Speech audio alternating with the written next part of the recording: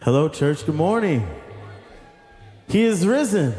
He is risen indeed. Why don't you stand with us as we worship? This is a celebration of our Lord and Savior, Jesus Christ, that is risen from the dead. Amen? Hey, come on, put your hands together like this.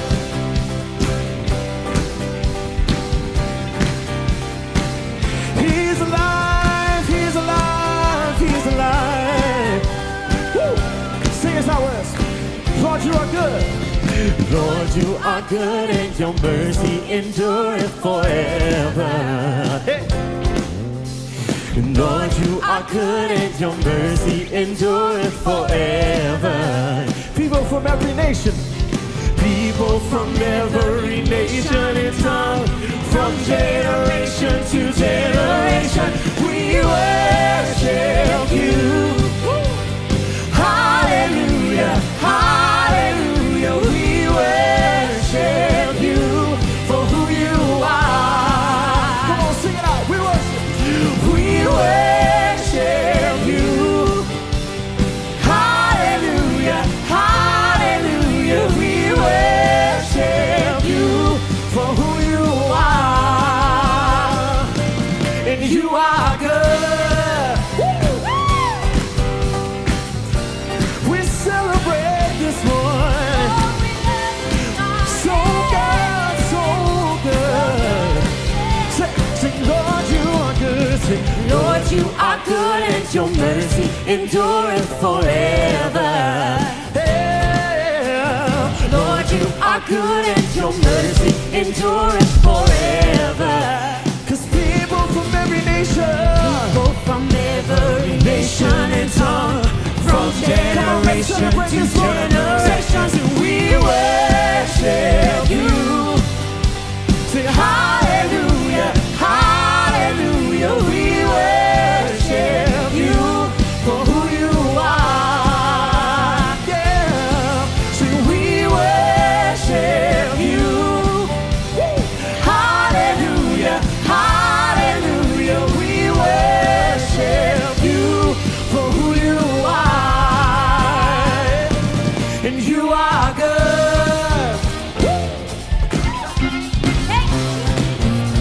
So good. Yes, you are, yes, you are. Sing it out, sing, you are good. You are good all the time, and all the time. You are good, you are good all the time, all the time. You are good, say you are good all the time, all the time. You are good, you are good all the time, all the time. You are good.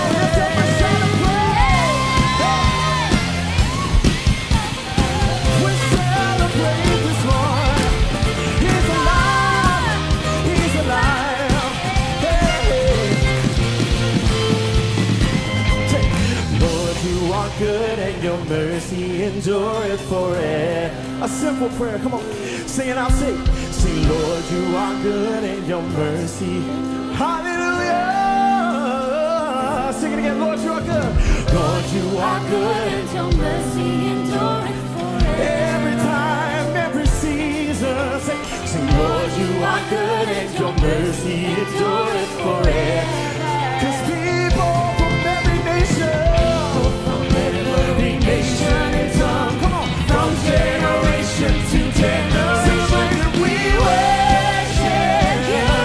Hallelujah, hallelujah, hallelujah, we worship you.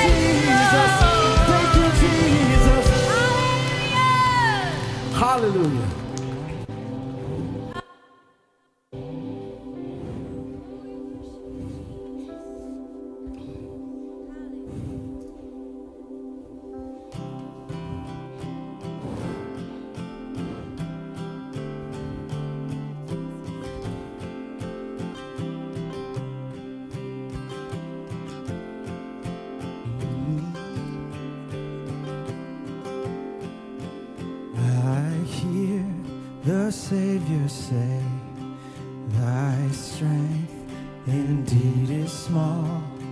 Child of weakness, watch and pray. Find in me thine all in all.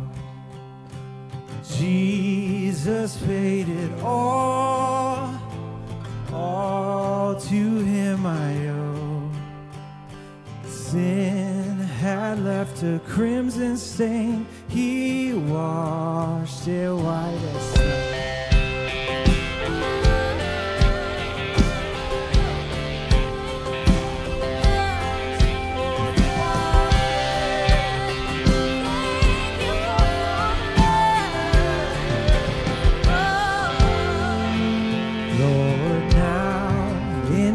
I find thy power and thine alone can change the leper's spots and melt the heart of stone. Jesus paid it all to him I owe. My sin had left a crimson stain, he washed it white as snow. Yeah. He washed it all away. Thank you, Jesus. Oh,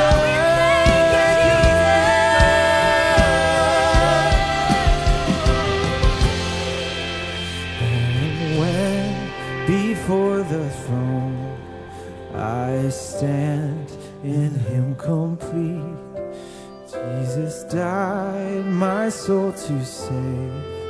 My lips shall still repeat, Jesus paid it all. Jesus paid it all to him I owe. Sin had left a crimson stain, he washed it white as snow. Sin had left a crimson stain, he washed it white as snow. He washed it white as snow. He washed it white as snow.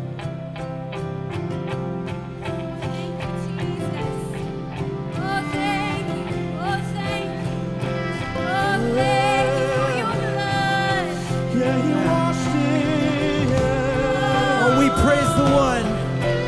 Oh, praise the one who paid my debt and raised this life up from the dead. Oh, praise the one who paid my debt and raised this life up from the dead. Oh, praise the one who paid my debt and raised this life up from the dead. Oh, praise the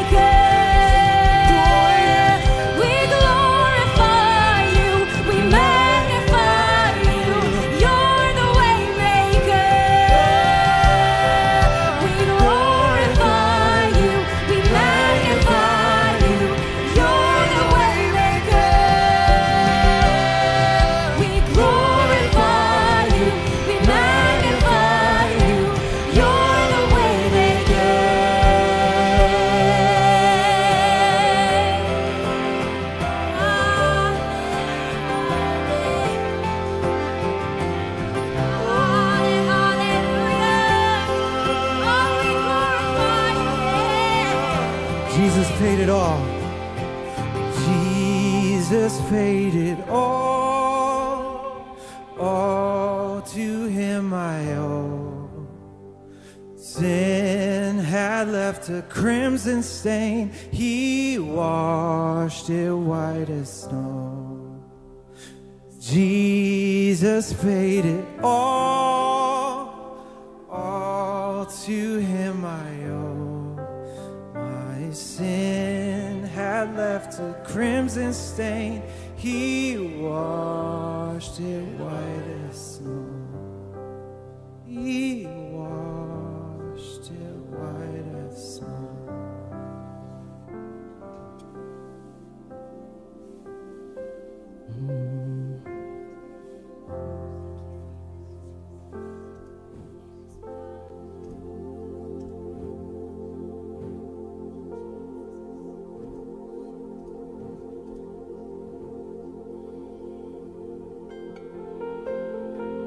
Don't know why, but you did it. You made a way. We're so grateful this morning. We're so grateful this morning. We're so thankful this morning. Come on, begin to tell him thank you. Thankful this morning.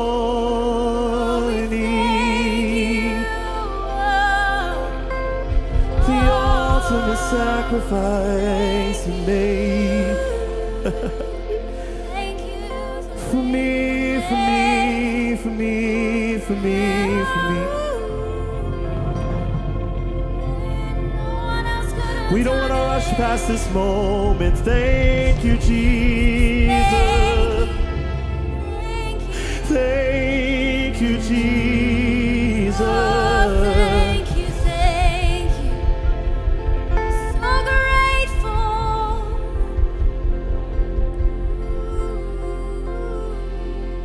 You are Alpha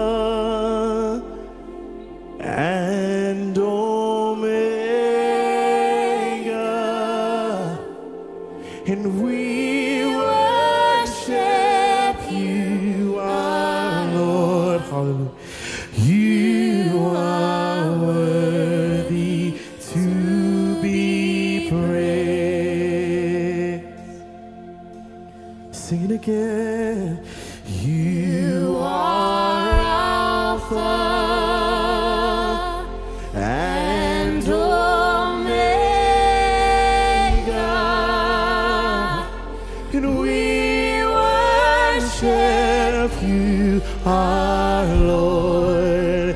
You are worthy to be praised, and we give you. And we give you all the glory. We worship you, our Lord. You are worthy to be. It's not just a song. Come on, sing it like you mean it. We give you all, and we give you all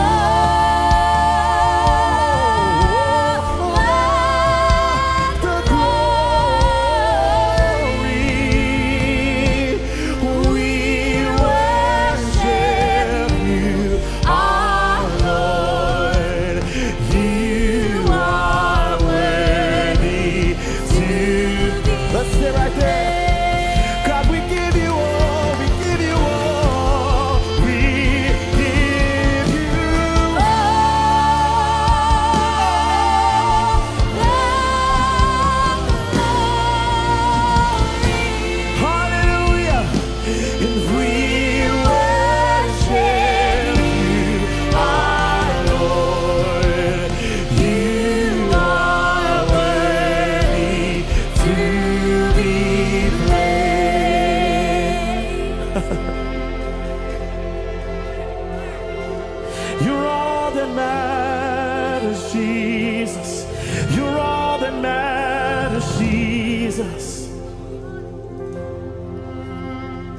In you is all I need, Jesus. In you is all I need, Jesus. 'Cause you are Alpha, you are we here, and Omega, and we worship you, our Lord. You are worthy to be praised. He loves to hear you sing out. You are Alpha and Omega, and we worship you, our Lord. You are worthy to be praised. We give you, and we give you all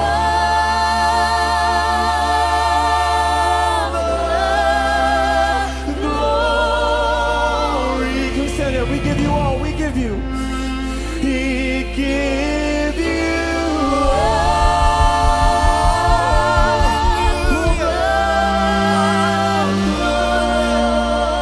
glory. One more time. We give you. We give you. We give you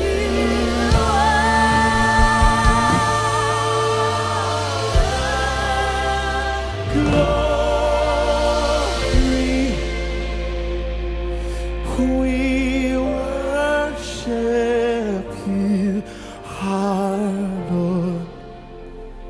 You are worthy to be praised.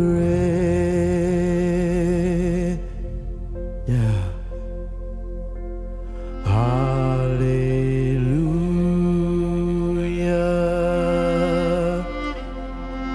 Hallelujah.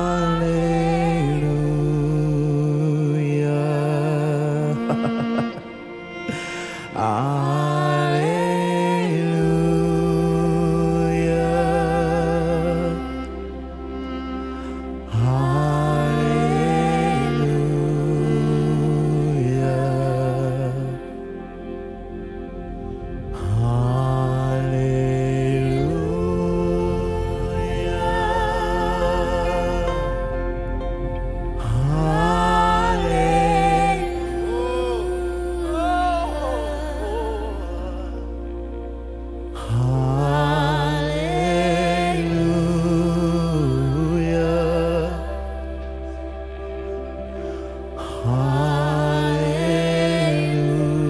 Hallelujah. The highest praise, sing it again. Hallelujah.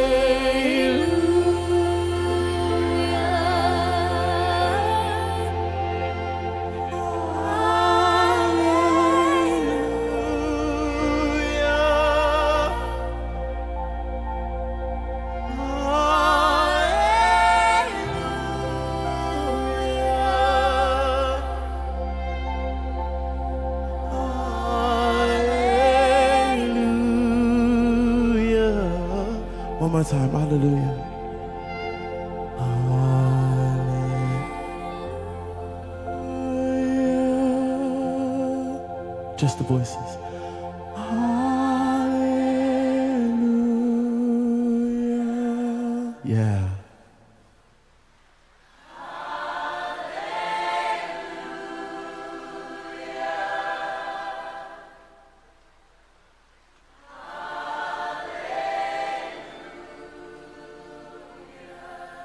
Sing it one more time.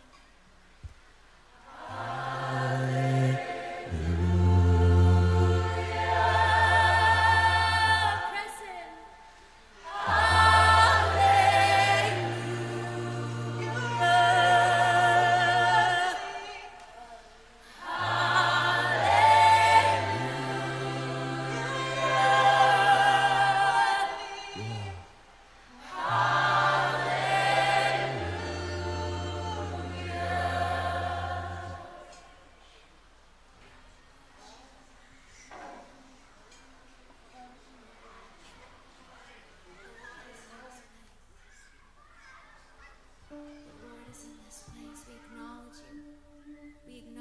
the Spirit of the Lord is in this place.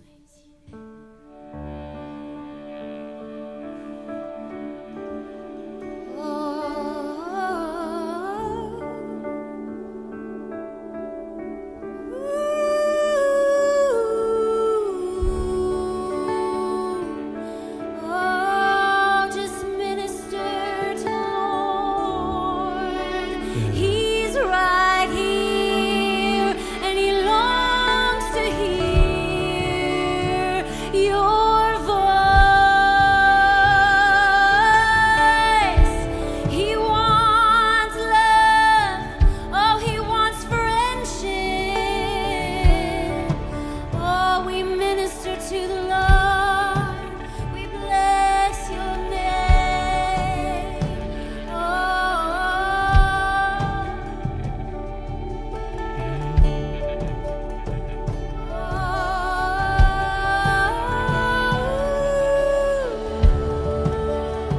Just stay engaged with Him. We're going to have the instruments just play.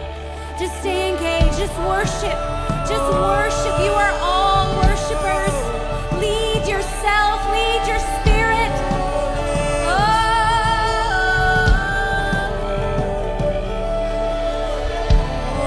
is all is all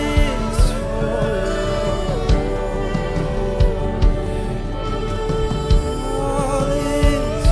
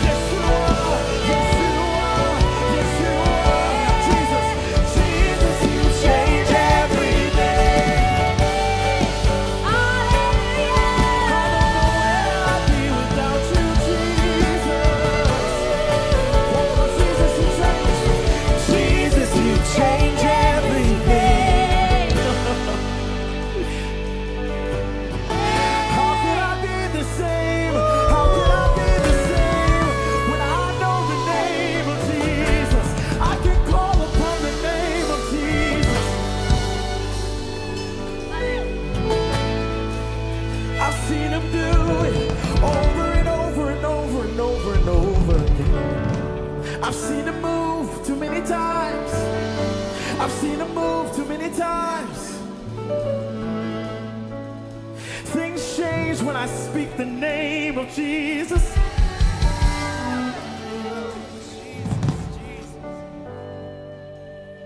Oh, Jesus, you change everything.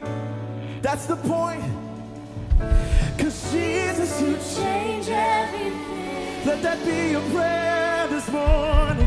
Say, Jesus, you change everything. Prophetically declare this morning that Jesus, you change everything. I need thee every hour. I need thee. Jesus, you change everything. Oh, Jesus, you change everything.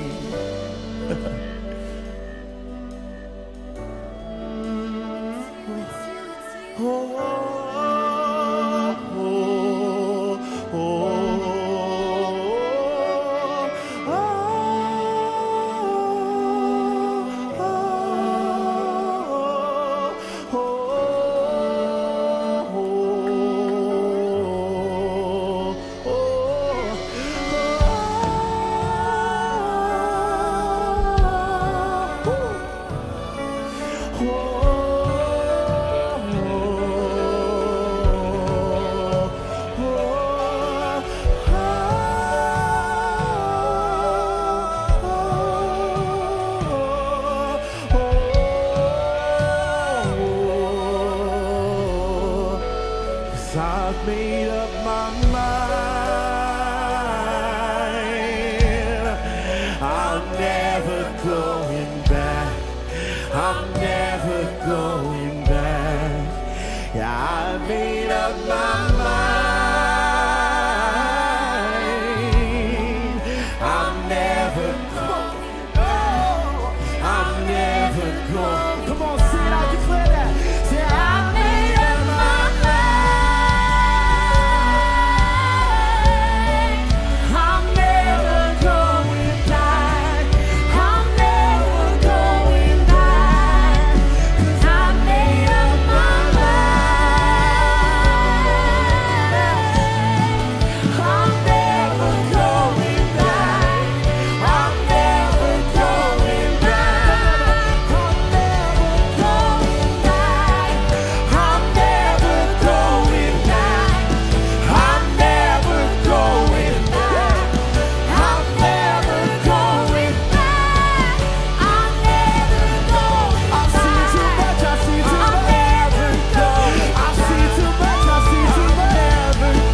I felt too much. I felt too much. I made up, 'cause I made up my mind. I'm never going back. I'm never going back. 'Cause I made up my mind. I'm never going back. I'm never going back.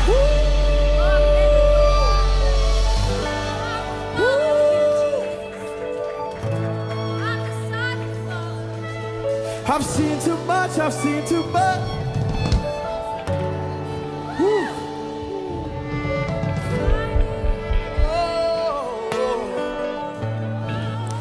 You come through too many times for me.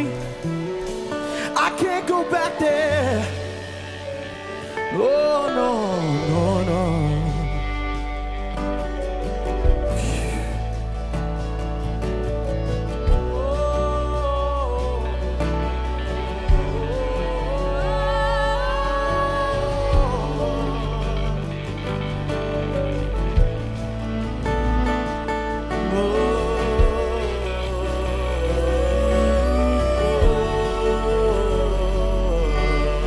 Holy, holy,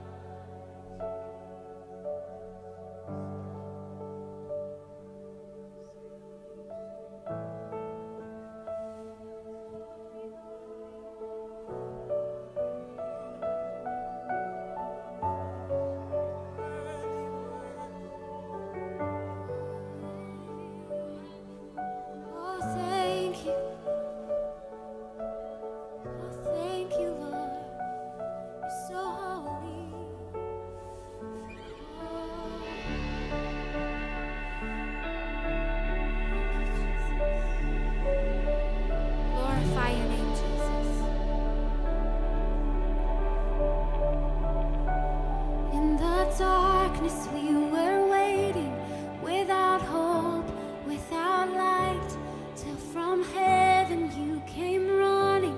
There was mercy in your eyes to fulfill the law and prophets. To a virgin came the word, for a throne of endless glory, to a cradle in the dirt.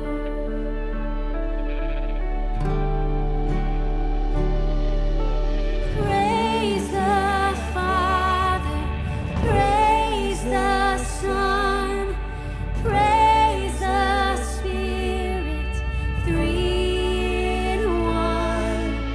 God of glory, majesty, praise forever to the King of kings. Hallelujah. King of kings, to reveal the kingdom coming and to reconcile the lost, to redeem the whole creation. You did not despise the cross, for even in your suffering you saw to the other side, knowing this was our salvation. Jesus, for our sake you died. Thank you, Jesus. We praise the Father and praise the Son, praise the Spirit, three in one. God of glory, majesty, we praise forever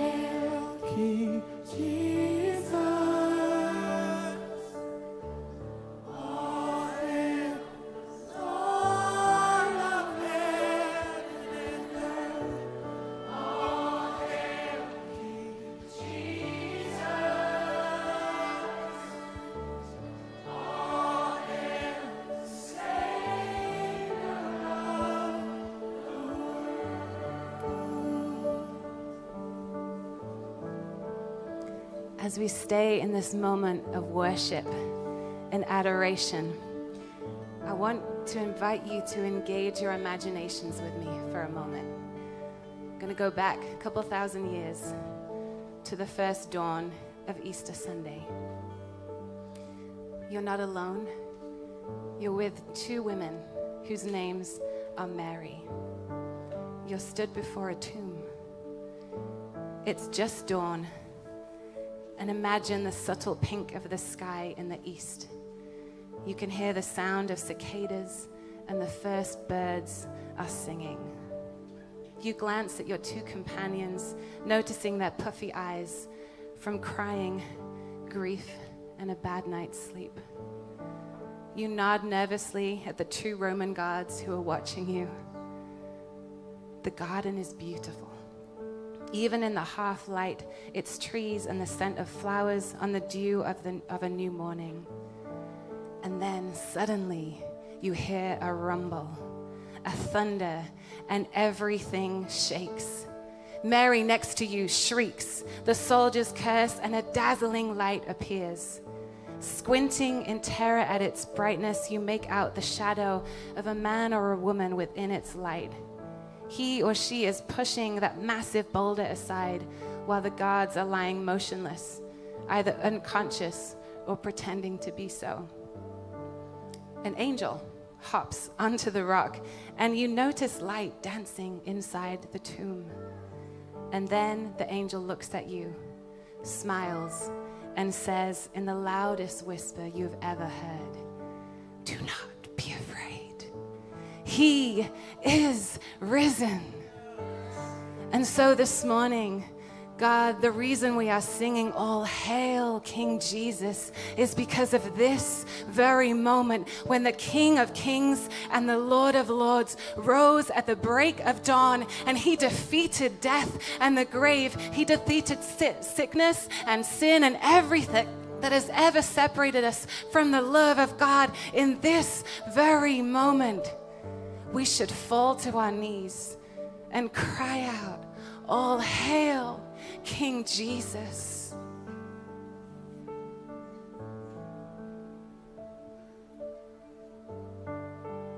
We hail you, King, Lord Jesus. We hail you, King, Lord Jesus. You are worthy of every hallelujah. You are worthy of every amen. You are worthy, you are worthy, you are worthy of every song and every story. You are worthy of our praise and our adoration. You are worthy of our singing and our dancing. You are worthy, you are worthy. So we hail you, King, afresh this morning, Lord Jesus. And we say thank you. We say thank you. For you are risen. You are risen indeed. Amen. Good morning, Expression 58. Happy Easter. Welcome to Easter Sunday. Thank you, worship team. Thank you, worship choir. That was incredible. I would love to invite you all to take a seat. As you do so, feel free to say hi to someone who's next to you. Also, if you have an empty seat, please make space for people who do not have one. And good morning, online community. We are so glad you're with us.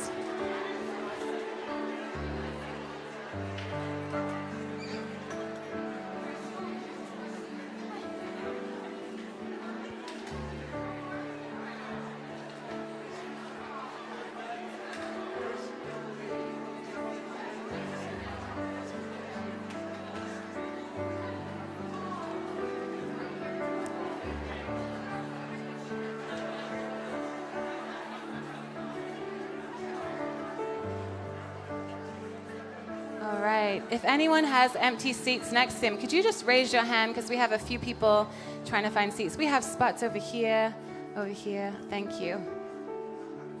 All right. Well, good morning. It's great to be with you all. If this is your first time at Expression, welcome.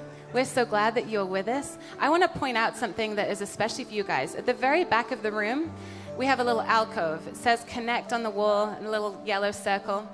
We have a gift actually for you at the back. So after service, feel free to head back over there. Pastor Ryan, he's in the white shirt. You can give us a wave, Pastor Ryan. He would love to meet with you, give a gift. We also, on the back of the seat right in front of you, you should see a QR code. So if you're new to Expression, you want to find out more about us, more what's going on, feel free to scan the QR code at any point, and it will send you to a page with lots of information. So we're really glad that you're with us. Also, right after this service, we are going to be celebrating Easter big time.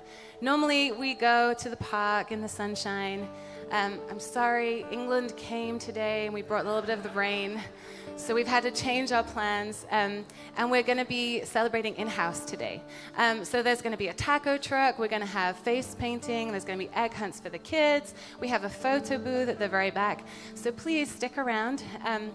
If you don't have meal tickets yet, we're going to be selling them right by these side doors over here. They're $8. You get 3 tacos, you get dessert, drink, rice, and beans. It's a great deal. So there's lots going on. We would love for you to stick around and celebrate with us. So we're going to continue our service with our time of giving. If you look on the screen, there are 3 different ways that you can give. You can text to give. You can use the QR code, our online giving.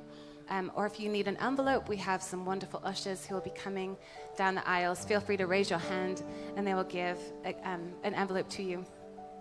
And giving is a part of our rhythm here. We give because Jesus first gave to us. We give because it helps put things in line. Have you noticed that it's very easy for things to become out of line sometimes? And there's something about the gift of generosity, the gift of giving, that causes things that shouldn't be at the top priority of our life to come back into rightful place. And I was thinking this morning about giving, and we have a theme of joy. This Easter, we are celebrating the joy of Jesus rising from the dead. And we also can celebrate in this moment the joy of giving. In 2 Corinthians 9, verse 7, it says this: "Let giving flow from your heart, not from a sense of religious duty." We don't do this because we're telling you to do it, someone is telling you to do it, or prodding you. We do it out of the overflow of what's already happening in our hearts. It is not out of religious duty, but let it spring up freely from the joy of giving, all because God loves hilarious generosity. So I want to invite you in this moment. I'm going to pray over our gifts, and I want to invite you to give hilariously this morning, to give because he first gave to us, to give with joy. So ushers, feel free to come down and collect any envelopes that there might be, and join with me as I pray.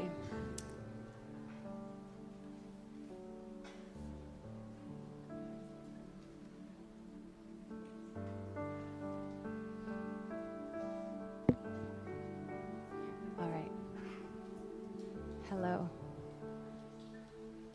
Can you hear me? Yes, we're back. Okay. Let's pray. Father God, I thank you for your presence here with us this morning. God, I thank you for the opportunity that we have to give back to you today.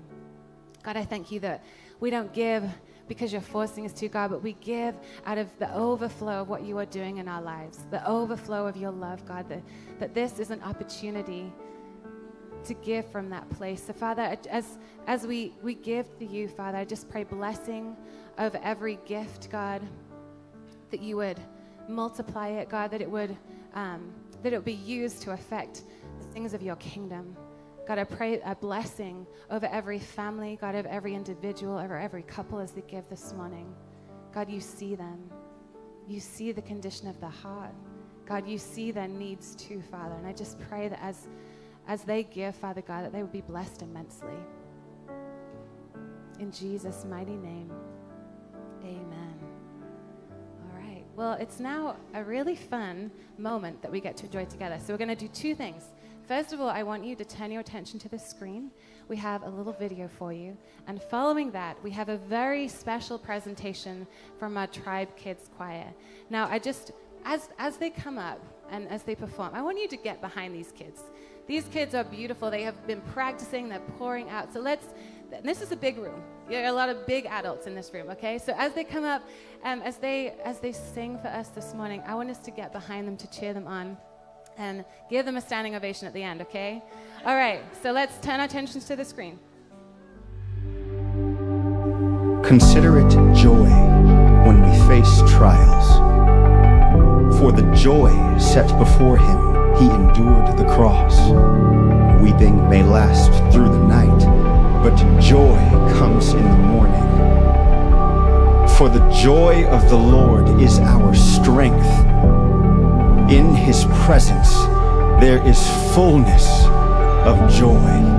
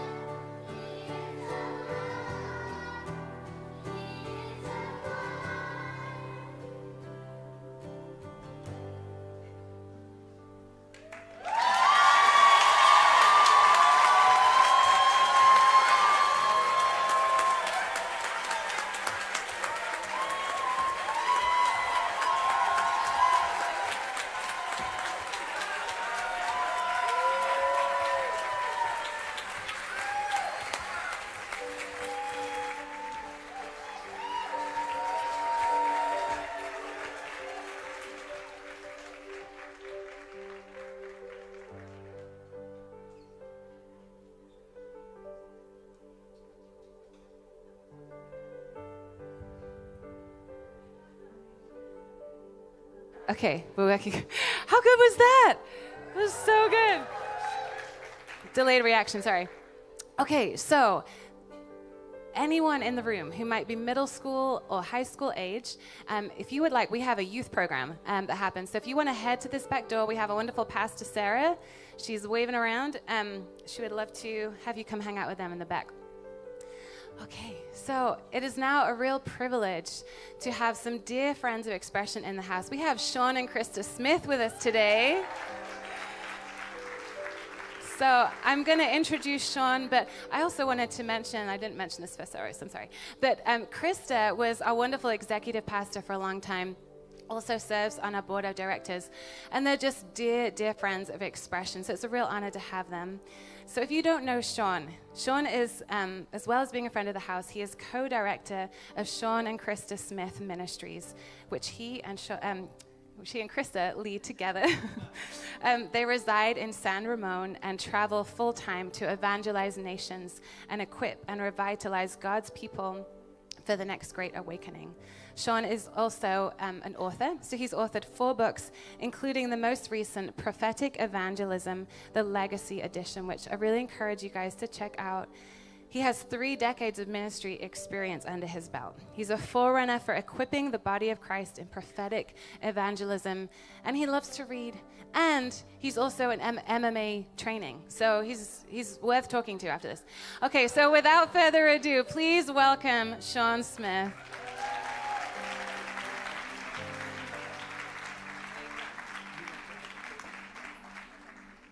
Happy Easter, you guys. How you guys doing? Happy Resurrection Sunday. Easter or Resurrection Sunday is tied for my favorite holiday in the world, right? Obviously, we love Christmas, but if you think about it, Christmas would not be significant if it wasn't for Easter. It would just been another baby born, which many of them are born every single day. That would have been special to certain people. But the fact that this baby got up out of the tomb on the 3rd day and resurrected to the highest place in the universe makes this day so special. You know, I was just thinking about it, and I'd read this thing online that I actually said first service, 1 billion people. They say close to 2 billion people on the planet right now are celebrating what you and I are celebrating. And that's what makes this day so special, because Easter answers life's deepest question and solves life's most difficult problem. And that's why this day is so special. That's why this service is so special. And how many of you know Easter is so much more? I'm all for the kids, man. Let's celebrate. Let's help them understand. But it's so much. No, these kids are amazing. No, really. I was going about another group of kids, but come on. Those kids were amazing, right? That was incredible. Matt, you and the worship team, I love the life they brought. I just want to stop and just let you know, a lot of times on Easter, people kind of do, and I believe it all glorifies God. So I'm not taking a strike. But sometimes it can be so programmed, so performance, that I think we miss really who we're singing about, right? It's like you can do the right things but miss the right one. But we aimed it at the right one this morning, Jesus, and it was profound. Come on, so they did a good job. Y'all agree with me on that? Awesome. All right. For many people we know Easter is about coloring some eggs and hiding it in the grass, right? It is about getting new outfits, and that's all cool. Get a new outfit. That's cool. New reason to do some retail therapy, right? For other people, it's about getting all different kind of candy. And, hey, I'm not mad at you. I love me some Reese's, them little chocolate, peanut butter eggs. They are fire. So I just want you to know I love them. But Easter is a whole lot more than that. It isn't about a bunny. Come on, somebody, right? Bunnies don't lay eggs, and what they do lay, you don't want to gather in a basket, okay? Just trying to keep it real with you. I said this first service, and I'm going to say this. I don't know why I'm saying it. I'm thinking about Easter, but I'm thinking, for the record, my vote for the nastiest, worst piece of confectionery concoction ever made, it beats Christmas date fruit cakes. It is, you ready for this? The yellow marshmallow bunny. I don't even know what that stuff is.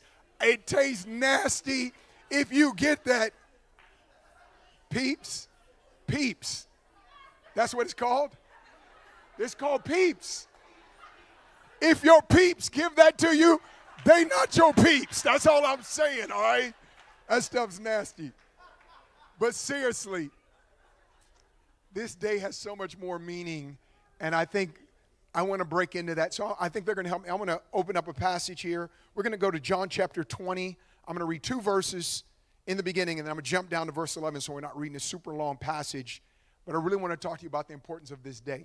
I'm talking to you about this thought about having a merry moment.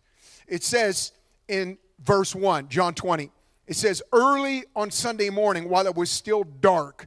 In your mind, underline that. Resurrection Sunday, Easter Sunday began in the dark. This is important here. It says, Mary Magdalene came to the tomb and she found that the stone had been rolled away from the entrance. She ran and found Simon Peter and the other disciple, the one whom Jesus loved. That would be John, and that's who's writing this passage right here. She said, they have taken the Lord's body out of the tomb and we do not know where they have put him. Now jump down to verse 11. Mary was standing outside the tomb crying. In one chapter, she is listed and references crying 4 different times. This is a very dark moment, literally and metaphorically, for Mary. It says, and she wept and stopped and looked in. She saw 2 white-robed angels, one sitting at the head and the other at the foot of the place where the body of Jesus had been lying. Dear woman, why are you crying? The angels asked her. Because they have, this is Mary's response, because they have taken away my Lord, she replies, and I do not know where they have put him. She turned to leave and saw someone standing there. It was Jesus, but she didn't recognize him. Dear woman, why are you crying? So second time she's being asked this, Jesus asked her, what are you looking for? Who are you looking for? Because I'm going to cite that a little bit later. She thought he was a gardener. Sir, she said, if you have taken him away, tell me where you have put him, and I will go get him. It's like, you've been cutting hedges and stealing bodies. Like, where is Jesus at? Mary, Jesus said, she turned to him and cried out, Rabboni, which in Hebrew for teacher. Don't cling to me, Jesus said, for I have not yet ascended to the Father, but go find my brothers and tell them, I am ascending to my Father and your Father, to my God and your God. Excuse me, let me say that again. Ascending to my Father and your Father, to my God and your God. There we go, I said it right. Mary Magdalene found the disciples and told them, I have seen the Lord. Then she gave them his message. You know, I grew up in Oakland, California, and I love to tell Californians I grew up in Oakland, California, because you know, that as I've traveled, there are Oaklands in a lot of places. There's Oakland, Maine, there's Oakland, Portland, there's Oakland, Michigan, but Oakland, California is a unique Oakland. No disrespect to those other Oaklands. I grew up in a place that there was gangs, there was violence. It was not uncommon where I grew up. I grew up 2 blocks from the West MacArthur BART station. Anyone familiar with Oakland? In West Oakland, and there was my apartment complex was right at the intersection of an overpass and an alleyway, which made it prime geographic territory for gang activity. There were guns going off, there were sirens, there were screams, and I kind of got used to it, and I'm speaking to this thing that Easter began in a dark place. It says early in the morning while it was still dark. I recognize something, that there could be a lot of people with a lot of different stories, and I'm not trying to compare ours here as much to let you understand something about my own upbringing. My wife, Krista, which I should have introduced her, my beautiful wife, Krista, so love her. She's amazing. She was on staff here. One of the reasons why I love the house is she was here. And then my daughter, Brittany, is right here too. Love her. And my son, Brandon, has been a youth pastor, and I think he spoke a couple times. Brandon Smith has spoken a couple times. So I have a reason to love this house in a big way. My wife's from Oregon, and I have this kind of thought. I insist upon it. I don't think there are 2 states in this entire union of the United States of America that share a border that are more diametrically different than California and Oregon, right?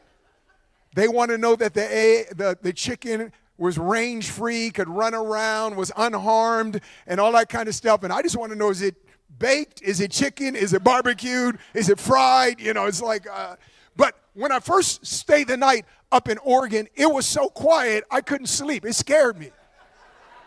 I heard animals out there, and I'm like, what are they planning right now? Because This doesn't sound good. That's not like a GNU. Whatever a GNU is, it might be in heat. I don't know what's going on, right?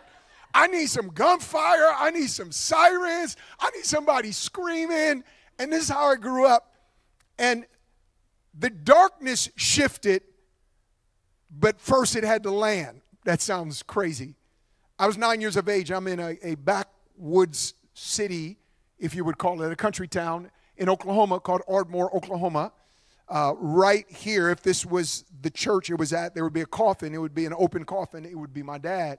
9 years of age, I'm sitting in the front row, and I don't recommend this. If you have a 9-year-old kid, I had the worst nightmares for the longest time. But I'm looking at my dad, and it's a strange thought for a fourth grader, is I thought that should not be my dad in that coffin. That should be me in that coffin, because he had so much to live for, and I obviously probably don't at this point. And so my life turned very dark. My grandmother raised me, and I'm only going to give you a bit more of my story. She's 4 decades into being an alcoholic, a functioning alcoholic. I believe she loved me with everything she could.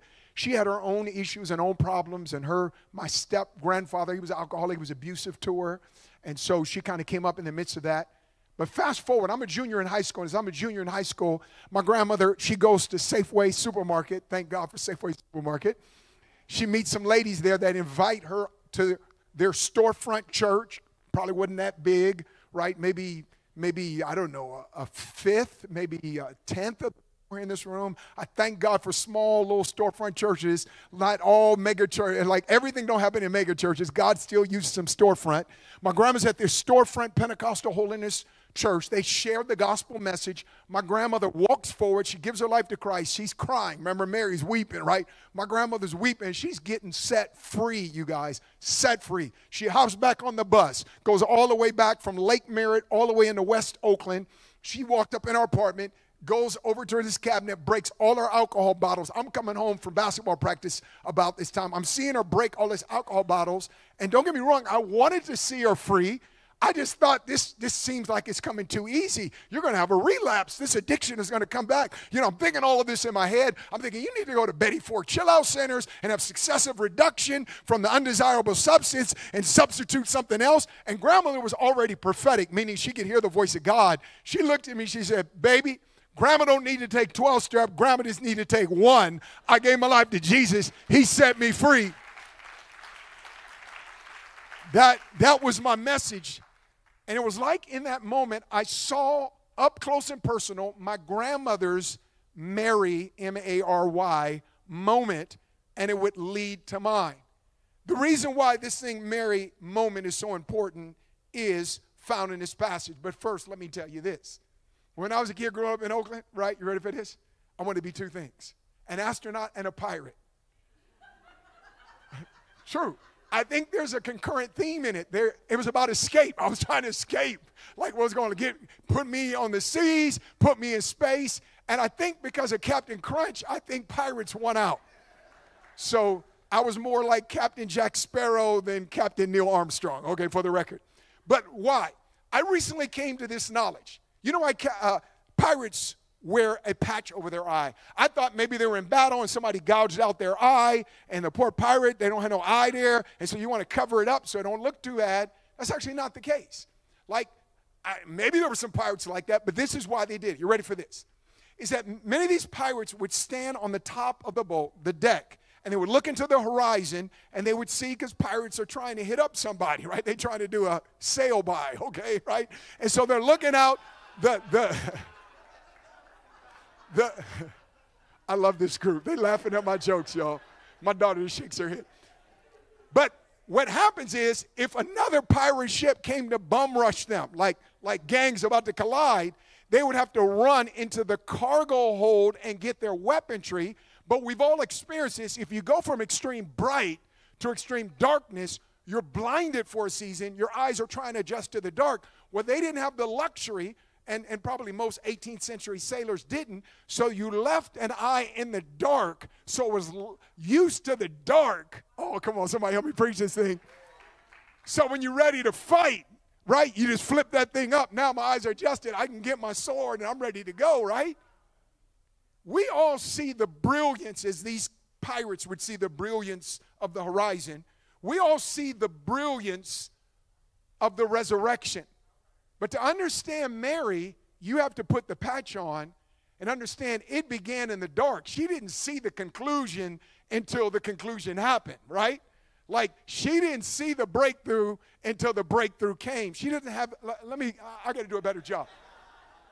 In Bangladesh, they were showing the Jesus film. Bill Bright, Vanette Bright, founders of Campus Crusade for Christ, they did this Jesus film. Billions of people have seen it, and many, many, many people have come to Christ. They're showing this in Bangladesh, one of the early times in a particular area where it was very much evangelistic. It was virgin territory.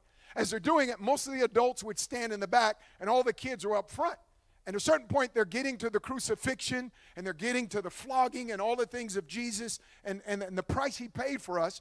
And all of a sudden, you can hear gasps. You can hear audible cries. People are flat out losing it. And all of a sudden, one little kid got up and said, y'all don't have to cry. He gets up again. I saw the movie before, right? He had to patch off the eye. You got to patch off the eye. We know the end of the story. He gets back up out of the tomb again. But for Mary, she doesn't see that, right? So stick with me. Let me kind of give you a recap. I call it this kind of recap. Here is Resurrection Morning recap. If we piece together the various accounts of Easter Sunday, Jesus rose from the dead at some point in pre-dawn. Somebody say pre-dawn. There's an earthquake. The seal is broken. The stone is rolled away. Angels are sitting on top of the stone talking to folks. Soldiers who were guarding the stone, they get knocked out. And when they come to, they scream in terror and take off running, right? And when the woman found the tomb empty, they were confused and terrified. They went to tell the disciples. But Mary Magdalene, she was, many of the scholars would tell us, she was the last at the cross and the first to the tomb because she loved Jesus like that. Because Bible would tell us she was delivered of 7 demons by Jesus. You imagine how bound one devil could have a person? We're not talking 7 times. Let's see, I don't know. She had 3 different addictions. She had 2 different abuses, an abusive relationship. That's 5. She had schizophrenia. She had, I don't know. There were 7 different things, and Jesus sets her free and loved her right where she was. That she took everything she had and sacrificed at his feet. She became an instant follower. So imagine the devastation of why a woman within 1 chapter would be recounted as weeping 4 different times. This was the man that set her free. This was the man, the God-man, that gave her hope. Easter has got to mean so much more. This is what I felt for me. Maybe I'm not speaking to you. I'm speaking to me. I'm on the Southwest plane, flying out of Oakland to Burbank yesterday, and then I'm just praying for this moment with you guys, and I felt like the Lord just reminded me that has Easter marked you in a way that every single Easter is just as fresh as the first Easter? And I feel like it's a challenge to me. And if I have to be honest, I have to say, maybe not, Lord, but I believe that you spoke that to me because you want it to be. So I need you to mark me. My prayer, even as I speak right now, is that God would mark you with the encounter of Easter. I could very easily be talking to people that you love the Lord, or some maybe there's periods of time when you were closer to the Lord than you are now, or maybe some that you're just seeking and you're ready to take that next step on your journey, or some you're still evaluating. But I'm telling you right now, all it takes is one Mary moment and the whole script is flipped. So before we get any further, Lord, I pray, God, right now, that wherever we're at, that, Lord, you would meet us with this Mary moment Easter encounter where, God, you step off the pages and ideas of ceremonies and religious talks, and that, God, you become so real to us. So I pray, God, you would do that even now in the name of Jesus. Here is Mary. She's at the tomb. She's confused. She's bewildered. She's in shock. She's frightened. She's brokenhearted. And it didn't occur to her that the empty tomb meant a risen Savior. We celebrate the empty tomb. I've been to the empty tomb, or at least most of the people would say we're 90% sure this is, you go to the Holy Land, you'll get that terminology and that joke. Unless it's by a body of water or a mountain or something, they have to estimate, but most of them would go history, tradition, yep, 90%. The empty tomb, I jumped up and down and celebrated, but you got to understand, she had a whole different response. She is weeping. Why? Because she's coming to the tomb after seeing 2 days earlier the most brutalizing death she had ever seen. And she's coming to anoint his body with some spices. We were just talking to a friend of mine, great friend of mine, one of my closest friends, just recently lost his dad. We had sent flowers.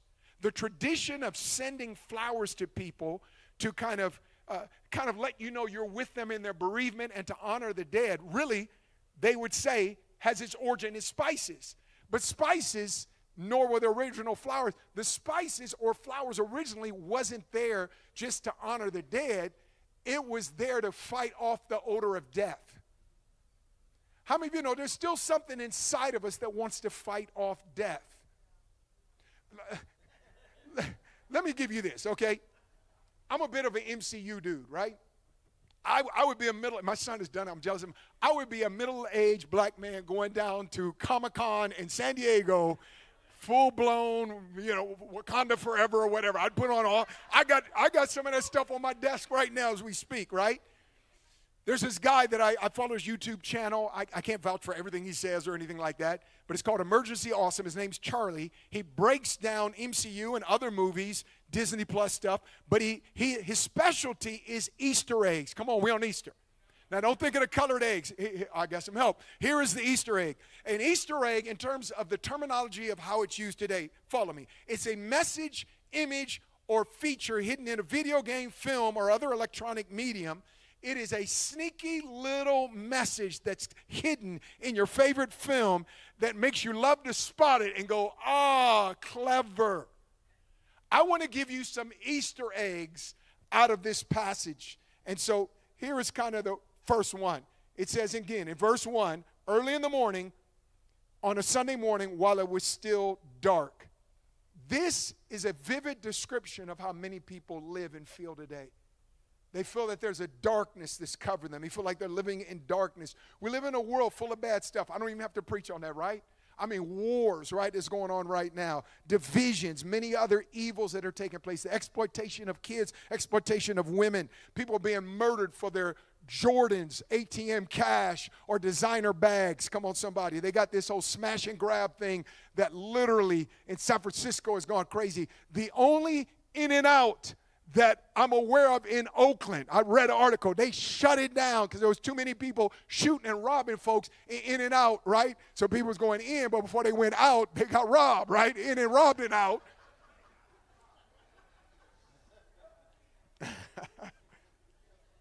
And most of the root cause of this darkness and chaos is not political, so I'm going to venture to rub the cat the wrong way and tell you, although we're in election year, the problem is not political, so the solution would not be political. I just am here to tell you, vote responsibly, vote biblically, all that stuff. But I'm here to tell you, if you think somebody in office can deal with the darkness, not just, I'm not even talking about the darkness in here. They certainly can't legislate that out. That's not going to be educated, legislated, or voted out. There's only one answer to the darkness, and the first Easter egg is Mary would find out the only way to stop the weeping was to discover the joy in someone that had resurrected from the dead.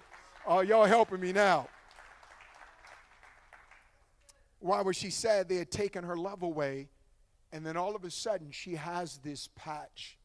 Here is what I believe about darkness. There's so many other things we could talk about the days we live in, the hopelessness, the despair, the anxiety medications that pharmaceuticals are making hand over the fist, dollars, the disappointment, the breakups, the challenges of family and relationships. But here is the truth I want to give you. When you close your eyes to the light of the world, darkness is the end result. The darkness, Easter began in darkness, but what I'm telling you, the end result is if you can't see the light of the world, capital L light, that would be Jesus, the end result is darkness. And that can be a cultural, atmospheric thing, but I'm saying on an individual basis, it becomes the darkness you find and the inescapable kind of this chaos and frustration and all these things. So The women are there. They're spicing up. And here is Mary. She goes to the tomb. We would go to the tomb, I think there are great people of faith in this room. I would think when you went to the empty tomb, you'd be jumping up and down and say, Jesus told us he would do it.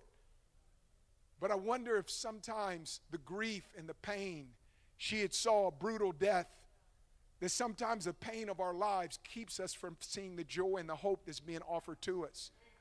That the empty tomb that makes us shout, we just did it, that we sang the song and y'all shouted big time.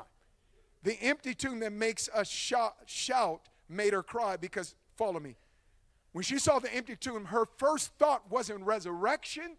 Her first thought was there's a grave robber on the loose. And yet she's going to be the church's first evangelist. She was told to go tell the others. You know what, fam? Mary couldn't find God. Another Easter egg. And I wonder how many of us are struggling to find God. Maybe because of a circumstance that happened. I clearly remembered by the time my dad had been murdered, he was murdered by policemen, and he proved in court he did no crime. It was proven in court it was racially motivated. Before there was a George Floyd, John Henry Smith Jr. was that in his day and age. There's still, I did some research, you can still find articles on it, and there was a bit of a movement. Again, I honor men and women in blue. This is not one of those things where I'm going, I have great friends and relatives, and a relative that's given his life on police force. So I have honor, but these guys didn't honor the badge. And so in the midst of that, I felt this overwhelming thing of, God, you must not really like me to allow my life to look like this. And all of a sudden, my grandma had a Mary moment. Then I would have my Mary moment. I'm going to get into that in just a minute. But here she is, weeping over an empty tomb. But this is what it tells me. Mary's encounter with the empty tomb isn't what changed her, right? We preach about the empty tomb, and I love that, and I love it. But the more I was thinking about it, it isn't the empty tomb.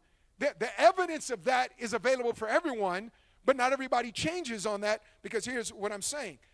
The evidence alone will not persuade you. It helps that the tomb is empty. It helps that there were people that literally tried to drum up some sort of theory and some sort of, at that time, lie that they stole it. Well, there was no way them disciples. First of all, they said that it would take 60 men to roll a stone away. Judas had already bounced, right? And so did many of the others. Peter is still denying Jesus 3 times in front of Campfire Girl. I mean, it was going to be Mary, Mary, Mary. And John trying to roll it. It's not going to happen. And then you got soldiers in front of them. But here's what I'm saying. Evidence alone will not persuade you, but follow me. Evidence with an open heart leads to a Mary moment.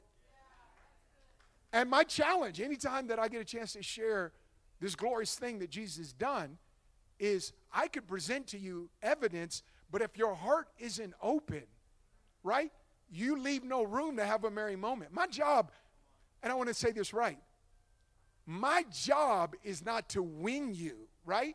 The Bible says he who wins souls is wise, but there's only one that's wise, the Holy Spirit. My job is to lead you to an encounter to one who could win your affections, win your allegiance, and win your mind. But it only happens if you have an open heart when presented with the truths of these things that we're talking about. Mary had all the right facts, but she still jumped to the wrong conclusion.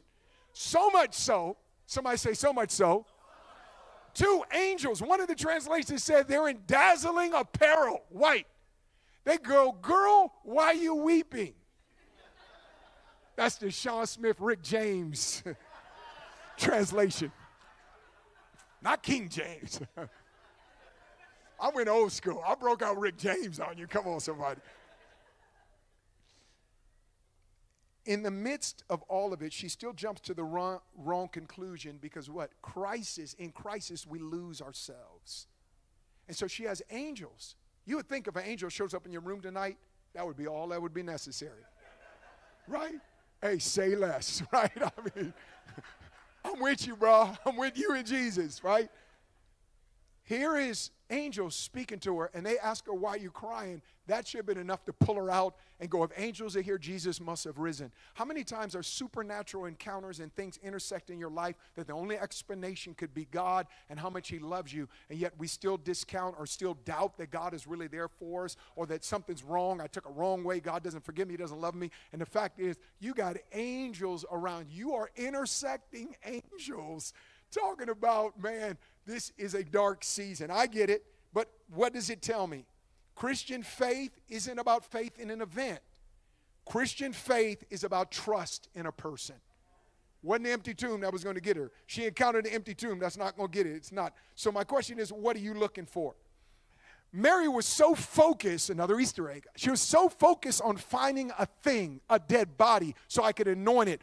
They disrespected my Savior. The least I could do is anoint him, put some perfume, some spices, so he smells good, honor him in his death. She's looking for something when she should have been looking for someone, right?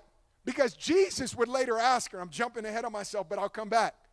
He says, who are you looking for? That's the problem, Mary. She wasn't looking for a who. She's looking for a what? She's looking for a CSI corpse. What she's looking for, she needs to be looking for Jesus Christ resurrected out of the tomb. And when he talks to her, she doesn't even recognize him then. I debate some of its context. You ever watch any of the iterations of Superman and wonder, how does this putting on some glasses, like, I don't see you. I don't know who you are. You're bungling Clark Kent. Like, you're about 6'4". You got some muscles on you. You like, the little thing is combed back, but you're Superman. I see that. Right? They flip that thing back. I'm Clark Kent. I got glasses on. You know what it is? It's context. All of us have walked up on people and go, I know you. And the moment they tell you we're a job, you know who you are. Because you recognize people in context. She wasn't used to seeing Jesus at tombs. Oh. Some of us, we're not, whoa, almost fell right there. That would be nasty. Thank you, Jesus. There was an angel right there holding me up. Some of us are not used to seeing Jesus in the valleys of our life. We're used to seeing him in the mountaintops. Some of us are not used to us seeing Jesus on a Monday morning. We're used to seeing him on a Sunday morning. We're not used to seeing him on a Monday morning. And the context is you're not recognizing this isn't like Clark Kent. This is Superman, whether you got the glasses on or off, whether it's Sunday, Monday, Tuesday. He's still Jesus, somebody. He's still there for you. So Jesus said, who are you looking for? She's looking for something. Jesus pointed her to a someone. And let me tell you, I think in one way or another, our entire world has been looking for someone. Listen, we're looking for someone who will help hurting humanity. We're looking at some politician who will bring us together in unity. We're looking for some lover who will make our dreams come true and our heart warm again. We're looking for some musician or celebrity or artist who can inspire us and soothe us out of all of our troubles. We're looking for someone who can make sense out of life and answer life's most perplexing questions. And I'm telling you, that someone is Mary moment Jesus, when you recognize Jesus. Now, let me jump down to this. All right, I'm going to give you a dad joke, all right? Right? Can I give you a dad? I'm a dad. Can I give you a dad joke? All right, there are three ministers, and they were just kind of talking, and somebody asked them, kind of an icebreaker question, what would you want said at your funeral, at your eulogy? What would you want said? And so there were three ministers. You got to get it. So the first guy wanted to tell him, I want it said of me, I put God first, I put others second, and I put myself last. And other ministers nodded in affirmation. Second minister said, when asked, what would you want said at your funeral? He says, I want it said that I serve God, I serve my family, and I serve my church well. They got to a third minister. He might have been from Oakland. Okay, just a little bit of hint there. The third minister was asked, what do you want said at your funeral? And he stopped for a moment, and he said, I want it said at my funeral, look, he's still moving. Okay, I'm here to tell you Jesus is still moving, right? He's not dead. He's still moving. That's proof, right? The third minister answered correctly. Jesus is moving today. He's moved in history. He's moved in hearts. He's moving in this city, in this region. He's moving across the nations of the world. Record numbers of people have been. I know we get a lot of bad news of what's going on, but you got to understand, Jesus is still moving. Proof he's not dead is somebody here is no longer doing what they did that was destroying their life. They're now here in church lifting up God, worshiping God, being inspired by the children choir and going after God with everything in them. We're here today because Jesus didn't stay dead. He moved. Now, here is the thing. Incognito Jesus. Angels had got finished asking her, why are you crying? And she says, hey, somebody stole my master's body, and I don't know where they put the body. So she stays there, and all of a sudden, Jesus now says, why are you crying? Who are you looking for? And she says, hey, somebody stole, you're the gardener? Have you seen, like she's trying to, and she should, this is a clue. Great things in the Bible happen in gardens. If I had more time, I could preach that. So he's in a garden, and now we're beginning to land the plane. As she's there, she's getting ready to give the same answer she's given at least 2, 3 other times. And all of a sudden, Jesus says, Mary. Here's the Mary moment. You ready for this? A little bit of research would unearth this. Their common language, and the language she would have been speaking to the angels and to the disciples and everybody, was Greek, because the Romans had taken over and they imposed a Greek language. But the heart of the Hebrew people would have been Aramaic. It was their heart language, their first language, right? It's the language they learned as little babies. Their mamas and their daddies were speaking to them, but they were imposed that they had to speak Greek. When she sees Jesus, she goes from the imposed language to a heart language. She says in Aramaic, Rabboni, master, teacher. That seeing Jesus immediately begins to make that heart connection of radical affection and love, because it's not just some distant Savior. Today about Easter is not just about some perfunctory kind of religious obligations that we have to appease to feel better about us and what we would do. And please no one take offense to this, but I'm telling you, when you make the heart connection, you're more than a CEO. Let me explain. Christmas and Easter only Christians. That's CEOs, right? There is something when the heart of who Jesus has revealed himself to be connects with your heart. And it's just like her in her moment. She's speaking her heart language. There's his love. But here is what began it all, right? The Bible says that Jesus said, Mary. She's not seeing the angels. She's not even seeing Jesus. But there's something about when your name gets called. And then my final Easter egg, and we're done. The Bible says that when she heard her name, she turned around. Oh my gosh. I wish I could really preach. The new Wonder Woman does this. When I was a kid, Wonder Woman would spin around and get her clothes on. I just want to spin around and my hair come out and I'm just in the Wonder Woman outfit right now. There is something that you are empowered to do, that when you respond to Jesus calling your name, you get the power of a turnaround. This Mary moment, and you got to understand the context, is it was a turnaround in the midst of turmoil. Yeah. You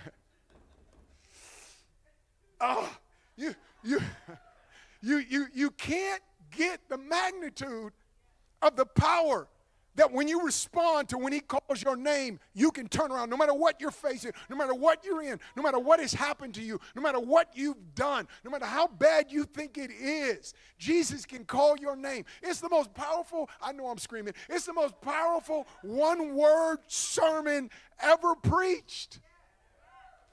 How powerful is that? I've listened to entire podcasts and said, they ain't saying nothing, okay?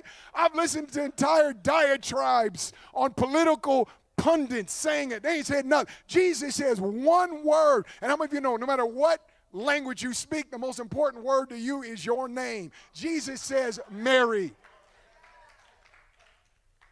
And she immediately turns around and recognizes it. And she goes from, her purpose is to anoint dead body with spices, to now Jesus gives her a purpose. Go tell the disciples that this Easter morning I'm back from the dead. Come on, somebody. You not only get your turnaround, you get your purpose. You go from bringing spices to make a dead body smell better to now you've been entrusted. This mighty woman of God that I don't think gets enough credit, that this woman is the church's first evangelist, right? I mean, we don't know what she looked like, but if we did, I'd have a Mary poster up on my wall. Come on, her, Billy Graham, Reinhard Bonnke. Come on, somebody. This woman got 10, right, disciples hiding to come out and to discover that Jesus, and all of a sudden these guys are willing to give their life for what they believe because her Mary moment led to other people having Mary moments. And this is what Easter's all about. If I can get someone to come to the keys, you guys have done so well, man. You guys have stuck with us. In that moment she heard her name, her tears ceased. We don't hear another word about her weeping, crying. That one word sermon opened her eyes. All confusion is gone, swept away. Come on, somebody. She turns around, and in that moment of that turnaround, soul-crushing grief goes to the height of the best joy ever. Finish my story, 1 minute. Because of the awards money's given because of the unlawful murder of my dad by law enforcement, San Jose, California gave myself and 2 half-sisters $20,000, $20,000, $20,000. It'd be a multi-million-dollar case today. That was justice when I was 9 years of age. I choose the University of Pacific. During that time, my grandmother, who was writing letters to me, it was before, right? Grandma's writing letters to me. She would, when I come home, she cooked great food, and then she handed me a Bible. She signed my name in it. She said, boy, I'm praying for you. I'm praying for you. You promise me one day you're going to find out you cannot do this thing all on your own. Promise me you'll call in the name of Jesus. My grandmother was smart. What she was saying is all Easters begin in the dark. You're about to have an Easter moment, grandbaby, but it's probably going to get dark before it gets bright. My grandmother passes. She loses a battle to cancer. Anybody that you lose your mom, your grandmother, particularly my grandmother raised me, so she was like my mom, and I lost my mom during the COVID year. It is a lightning bolt of the most unique loneliness strikes your soul when the maternal figures that birthed you and nurtured you pass, and to know that on this side of eternity you'll never see him again. I didn't know Jesus, so I bottomed out. I bottomed out. I can't even begin to describe. I had Pleasures Wild Fraternity. I went to the craziest party club set I could find. I partied so hard. I told First Server it scared me. Like I was a bit of part. I was a DJ, right? So I'm always at parties. That's how I was making. I had a side hustle too. It was DJ. Everybody throw your hands up. Throw your hands up. Waka, waka, waka. You know. Back when they really used real turntables and real vinyl records. All right. I'm trying to be OG now. So much easier to scratch when you got that whole. Never mind. All right. I go out and I party. I had 3-prong plan. 2 of the prongs were very stupid. I partied like I never partied before. Prong 1. I'll tell you prong 2 in a moment. Prong 3, I'm going to get up the next morning. I know we've got different ages. I'm going to end my life. I don't have the thought. I have a plan. I'm going to do this because my life is so empty and I can't see a way out of this darkness. Not that I hated my life or hated myself. I don't know if I fit the profile maybe. And it is a permanent, if you allow it in the loosest sense, it's a permanent non-solution to a temporary state and problem that if you just get back up the next day, it's going to get better. It's going to get easier. Maybe that's a word for somebody. Just get back up. Just get through the night. Weeping may endure for a night. Joy comes in the morning. That's a Mary moment. She weeping, but girl, you about to have her turn around. The second prong plan is my Mary moment. I promised my grandmother I would call on her Jesus. I was a lot of things before I was saved, but if I promised my grandmother something, I was going to do it. That's how she raised me. So in that moment, I said, Jesus, if you're real, I want to experience you. And if you let me experience you, I'll give you everything. Did I think he was going to answer it? I'll be totally honest. I thought it was going to be empty. I didn't think he was going to answer. But here's what I thought. I thought I'm going to die because I'm going to kill myself the next day. I'm going to go for heaven, and I'm going to say, angels, play that YouTube. See, I at least try. See me? That's me. I'm crying out. That's got to count. I didn't know how this thing, I thought it was a merit point system. Maybe I can get some extra points. I'm awakened at 3 o'clock in the morning. I see Jesus in the room like I see you. Exaggerate. It would be adequate, valid to say I felt something lift off me. I felt peace. I felt a warmth in my heart. I felt the power and empowered to see a turnaround in my life. All that was true, but I would do a disservice to you and to my God to tell you less than what happened. Jesus, like this tomb, I had my mirror. He shows up in the room. People say, what did he look like? Remember, I'm a little Marvel dude, right? Before I read Revelations, where John says his eyes are like lightning, his face is like the sun shining, the only thing I could have told you is he looked like the Human Torch on the Fantastic Four. And Jesus' words to me, I'll be a father to the fatherless. Oh, y'all not hearing me. If you know my story, a kid that I felt like it's not fair other kids have dads and I don't have a dad. And here is God saying that. He had me. It was my Mary moment. In one word, well, I will be a father to the fatherless. Okay, not true. 8 words. 8 words.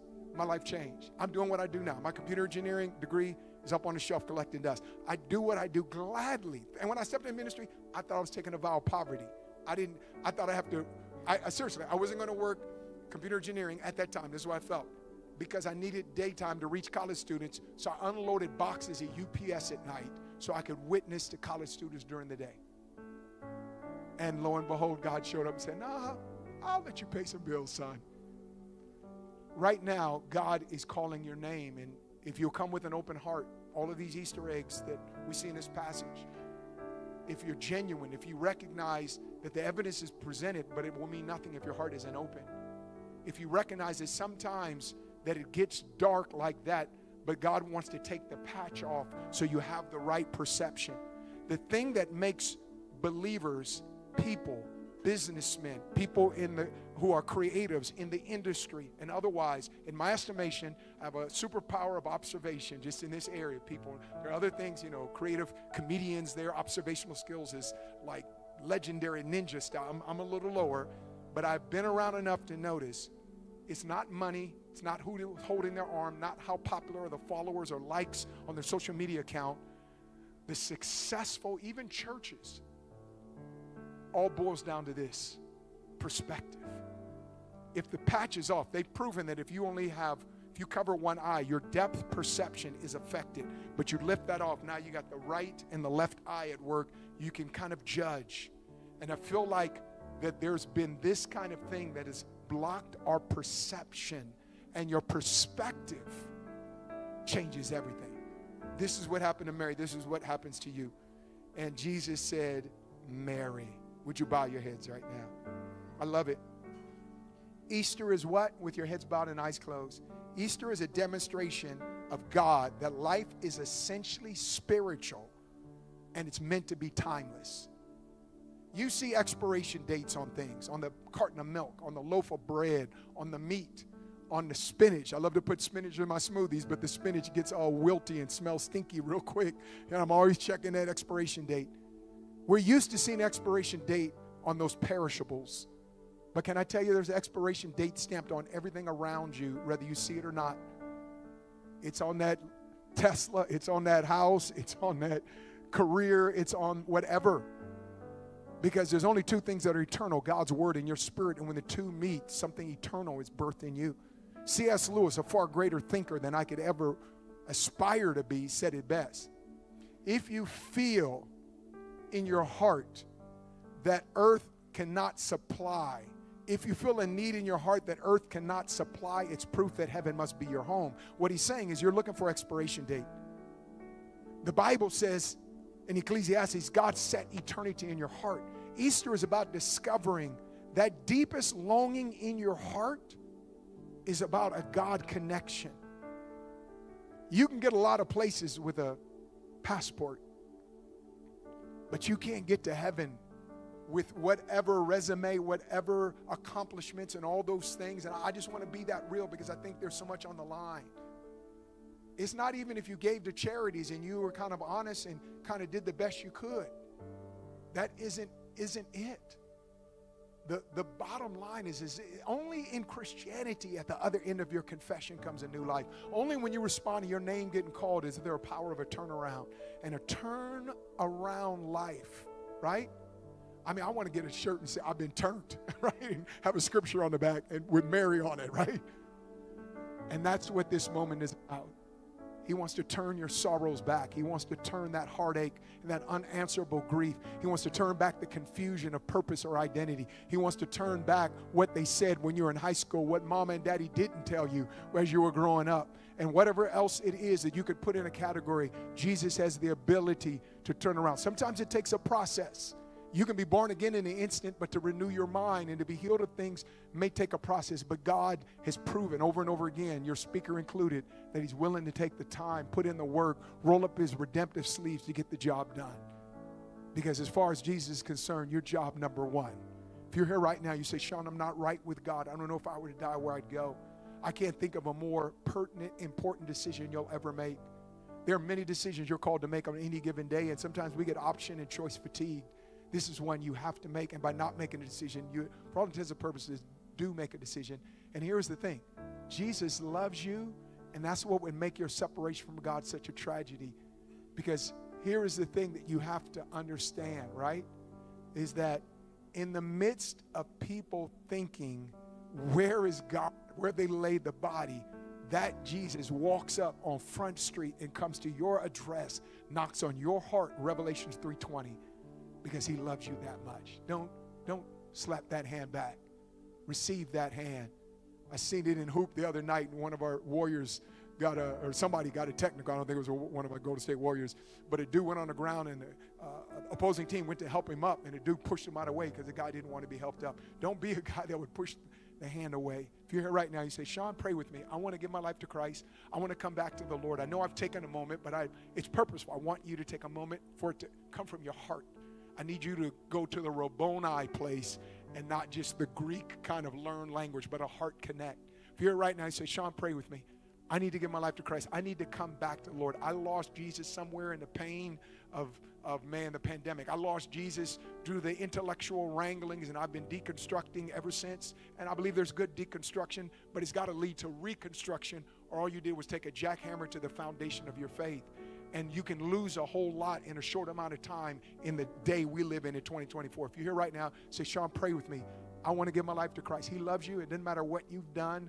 All that matters right now is the decision you make. If you're here right now, you say, Sean, pray with me. I need to give my life to Christ. I need to come back to the Lord, or the current activities of my life. I know God's not blessing. I need to surrender. If that's you right now, I want to pray for you. On the other side of this confession comes a new life. If that's you, He's calling your name. Here's the power of your turnaround. If you say, Sean, pray with me right now, slip your hand up right now. Slip it up wherever you're at and say, Sean, pray with me. I need to give my life to the Lord. Yes, yes, yes, yes, yes, yes, yes, yes. Amen. Yes, yes, yes, yes, yes. Awesome. I mean, double digits. Come on. I'm not counting, but I am acknowledging. Yes, I see that hand. Awesome. This is amazing, somebody. Would you do this with me right now? If you lifted your hand, I'm not going to call you up front. I'm not ashamed of that. Neither should you be. But I do think there's something about standing.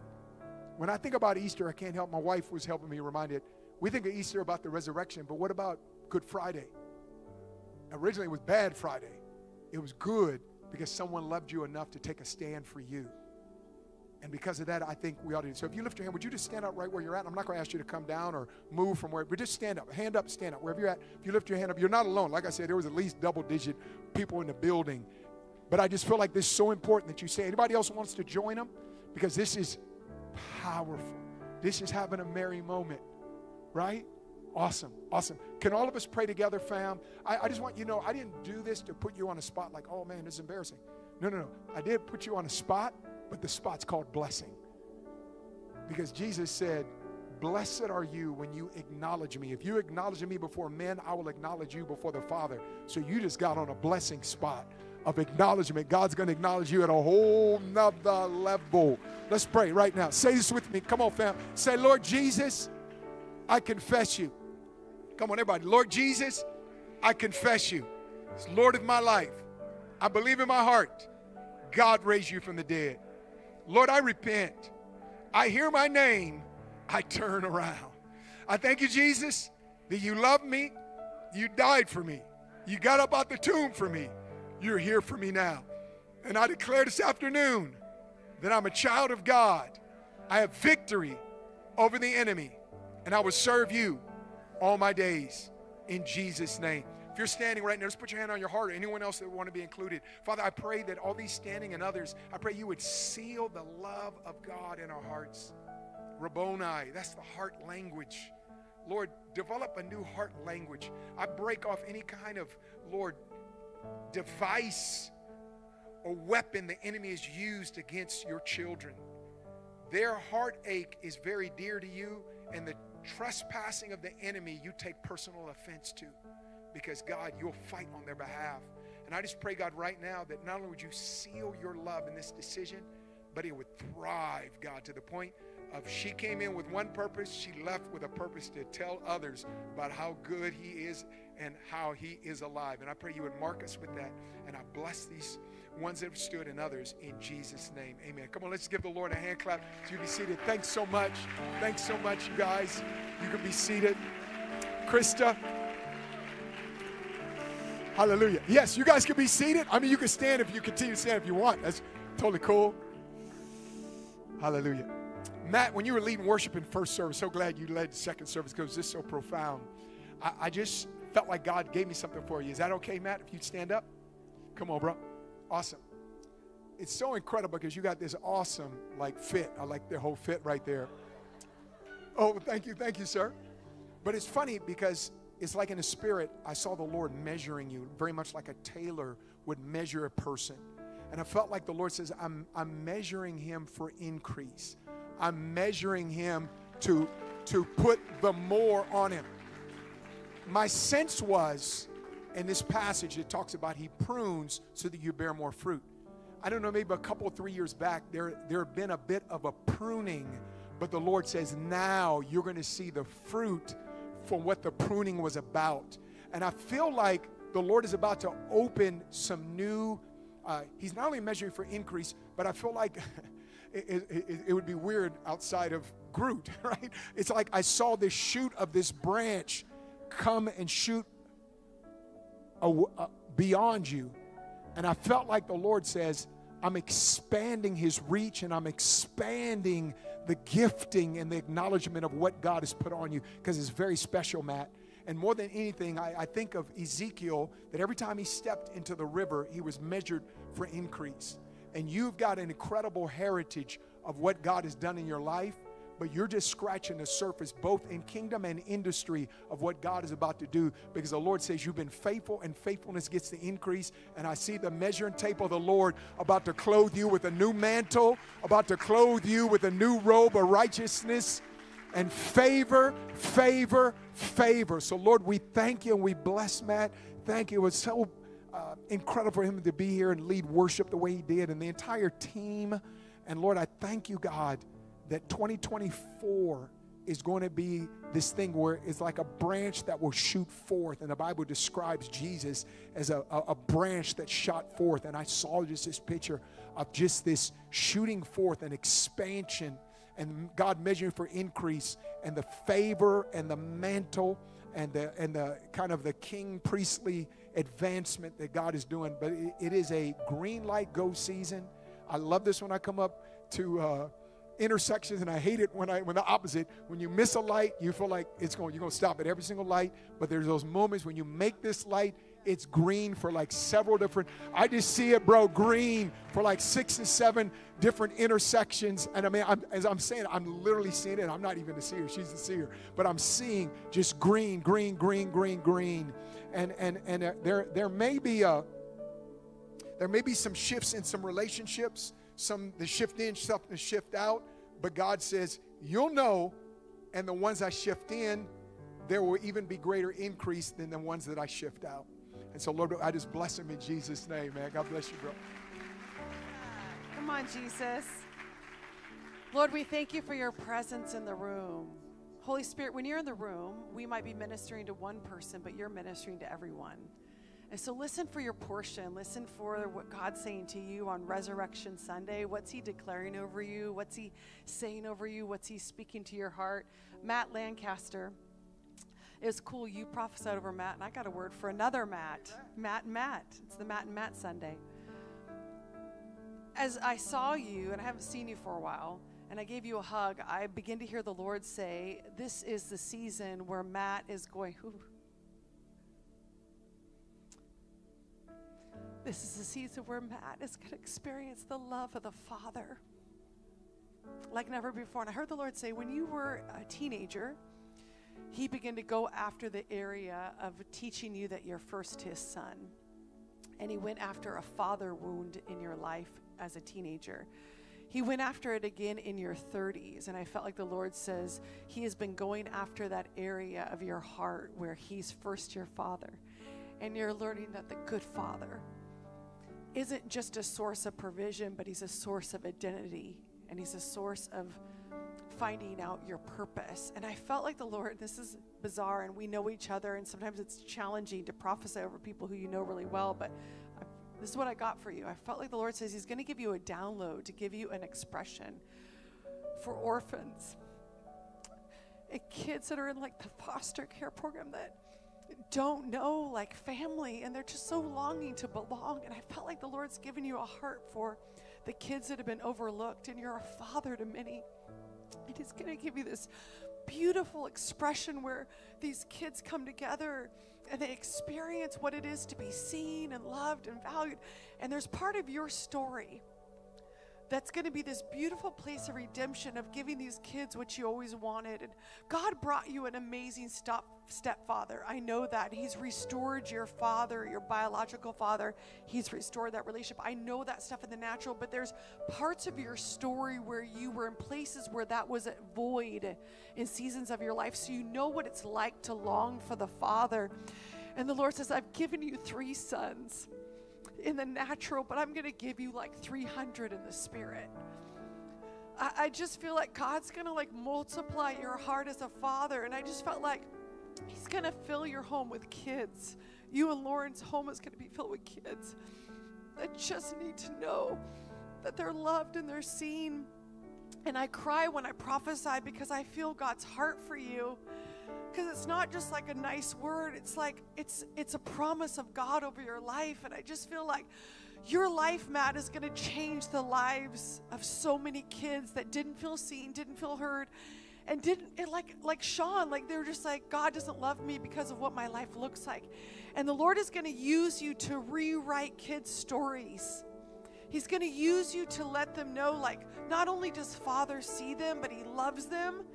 And you're going to create this experience. It's like a week-long experience. It's like a 2-week experience where kids come and they learn what it is to be loved and a part of a family and to be seen. And I just saw it starting with your kids. I see it starting with like your kids' friends and like your family being brought together in this really like eclectic way, but you take it out to the family, kids that don't have families. And I hope that makes sense. I hope I'm articulating what I feel like, but there's an experience that you're going to put together for kids that don't have family. You're going to show them family. And you're going to bring this is interesting, tech is going to be a part of it. You're going to create an app for connection. I know this is unique, but you're going to create an app for fellowship and connection and for friendship, and it's something connected with what you're breathing and what you're creating. I felt like there's a spirit that I feel like Holy Spirit is releasing invention in the room right now. So I just received that. If you're in the room, I just feel like Holy Spirit, there's a lot of repetition. There's a lot of echo in industry right now. But God's breathing fresh ideas right now in the spirit, like fresh apps and fresh technology and fresh songs and fresh sounds and fresh movie ideas. Like if that applies to you, I just feel like God's like, there's invention that's being released in the room, but that's over you, Matt. I just feel like the Lord says heaven's invention is being released over you right now, and it's for the idea of connection and community. And so I just release that over you. I just thank you, Jesus, that Matt is a father to many. He's a father to many in the name of Jesus. Ooh, love that. My goodness, love that. Love this guy and his wife. This whole aspect of coming out of the grave, I felt like God just did a word play in my heart as my wife was ministering. You're a female and there's a thyroid condition, and you either have graves or borderline graves. It feels like you've heard the term. So I don't know if the doctor said you're there or you're about to be there, but graves. But I feel like it's a thyroid thing. But God says, I'm about to break you out of graves.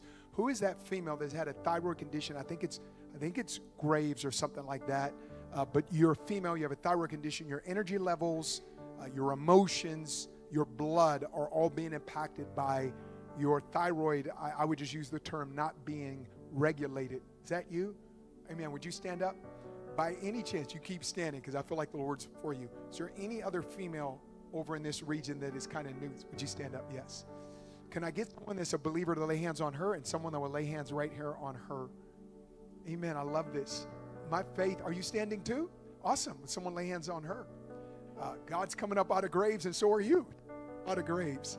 So I just want you to know this is so important, is that Jesus' love for you is what compels him to heal. He loves you. And when he calls it out, at least in my heart, the faith level goes through the roof that there's going to be a landing place for the healing. So you guys are laying your hands. You begin to pray. I'm just going to agree with you. Father, in the name of Jesus, we lifted up these 4 daughters that have stood, that I'm seeing.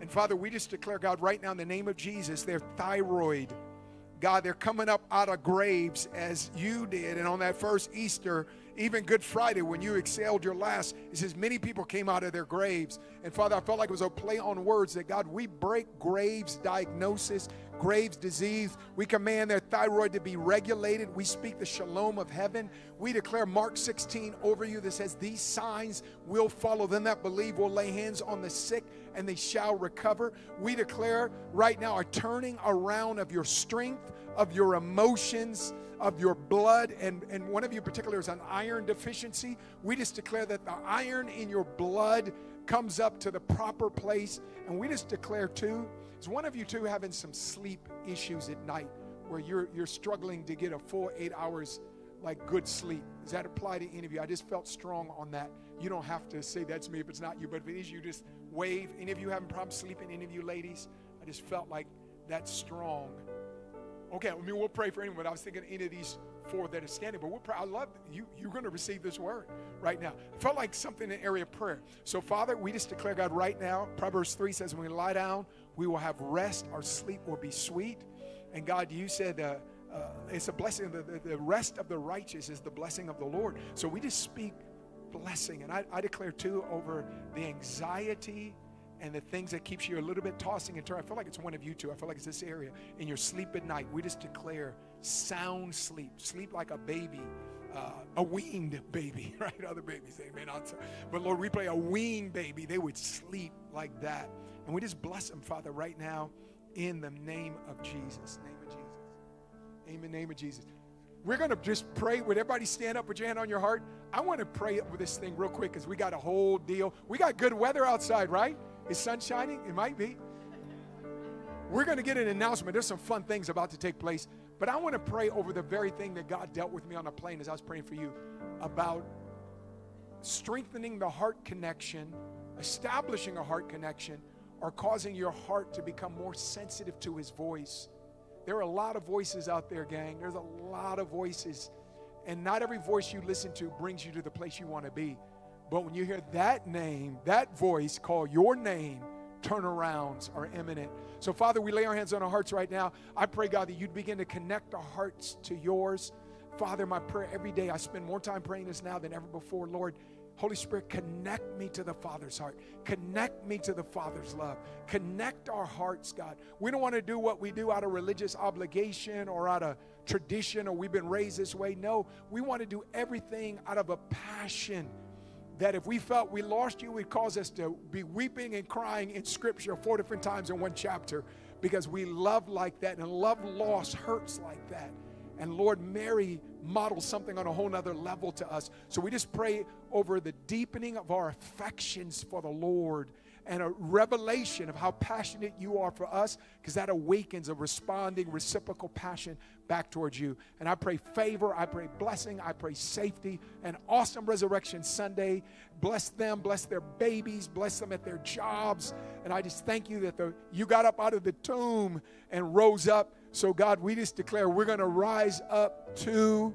And then that old song, wake me up on the inside, Lord, whatever, I'm a professor, whatever. Lord, wake us up on the inside. In Jesus, I had to squeeze that in. In Jesus' name, amen. Amen. Thanks so much.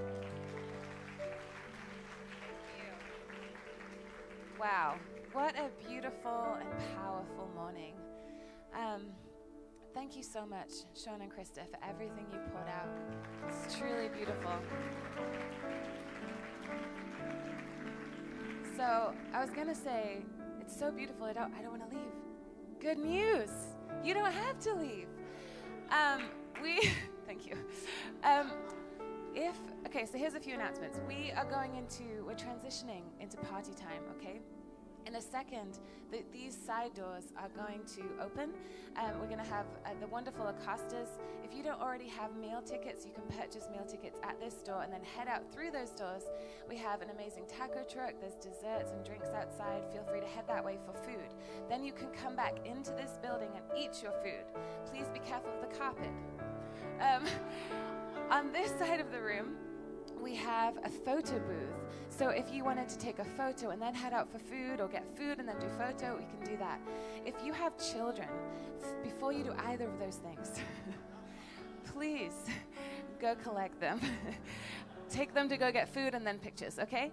At 2:30, we are going to have egg hunts for all of our kids. So that will be announced. We'll have somebody back up to tell you when that's happening, but that will be happening in this area. So first thing is to get food, get refreshed, come and hang out with your friends and family in here, take a photo, get your kids, and we can carry on celebrating. So before we head out, I'm going to just read another blessing over us, and then we can go have some more fun. Okay. So may this Easter day bring resurrection life to your heart and to your homes. May renewal radiate within you and revival emanate through you. May dawn displace the darkness and spring replace the winter in your life.